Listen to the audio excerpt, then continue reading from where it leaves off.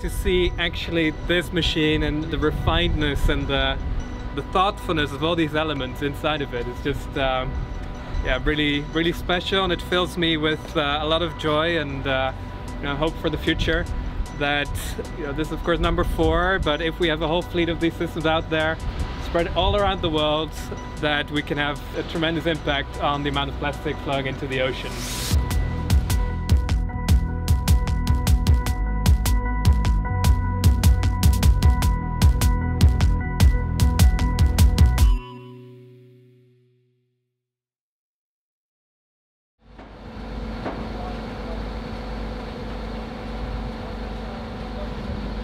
I think if we weren't feeling confident, we wouldn't be about to lift it in the water. So it's just final bolt checking, as I've been doing for the past 2 days, but everything's in order. Stukje, that's it. Ja, daar heb je helemaal gelijk. We hebben geen boot, dus we kunnen niet op die...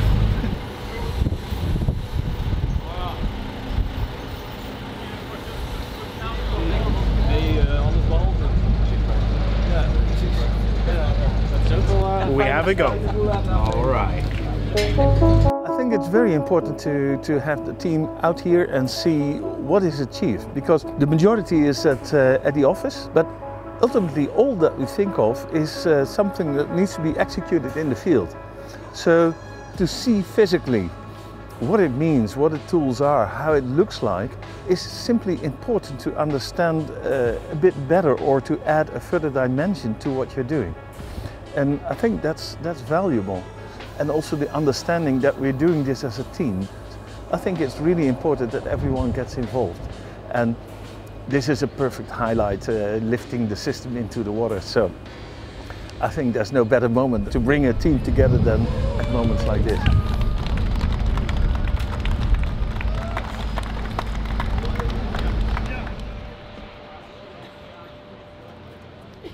It was sometimes a bit of a struggle, but now that we see how it lies in the water, how it shines in the sun, I think in the end it looks extremely well, and we should be all very proud on what we have done.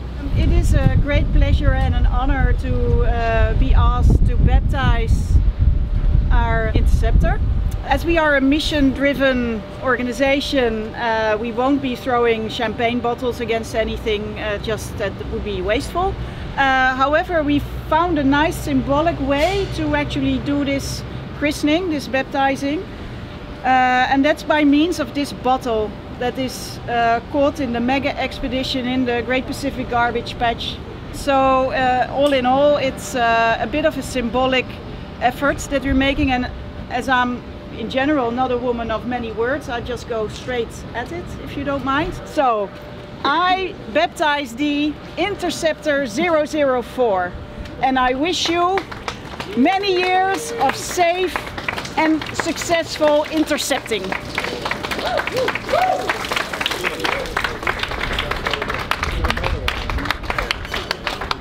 So of course, big word of thanks to everyone who has allowed to make this day happen and to make this moment happen.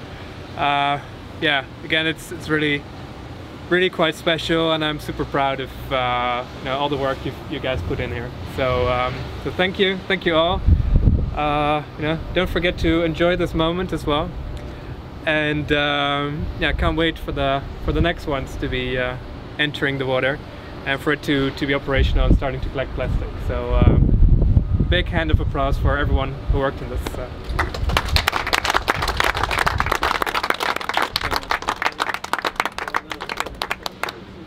This was a formal part of the program. Thank you very much for the reminder.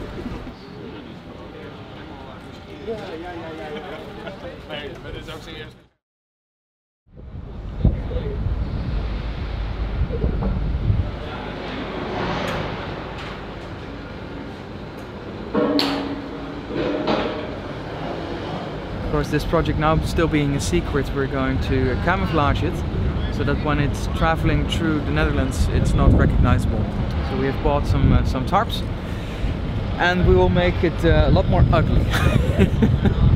It's really funny that now that we finished building it and put it in the water, we cover it up.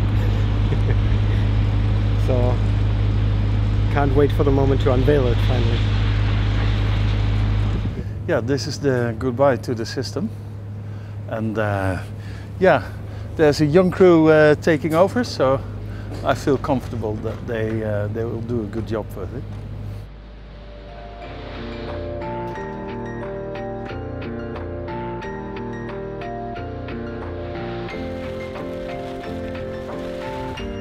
When you have kids growing up, you inevitably come to the moment that they will leave home.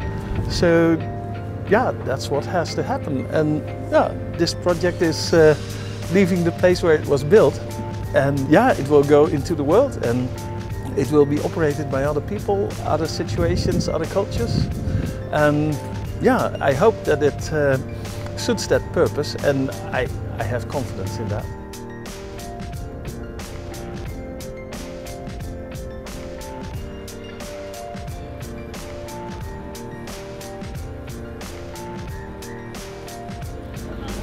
Final inspections to be done. Final inspection. Final check. Yeah.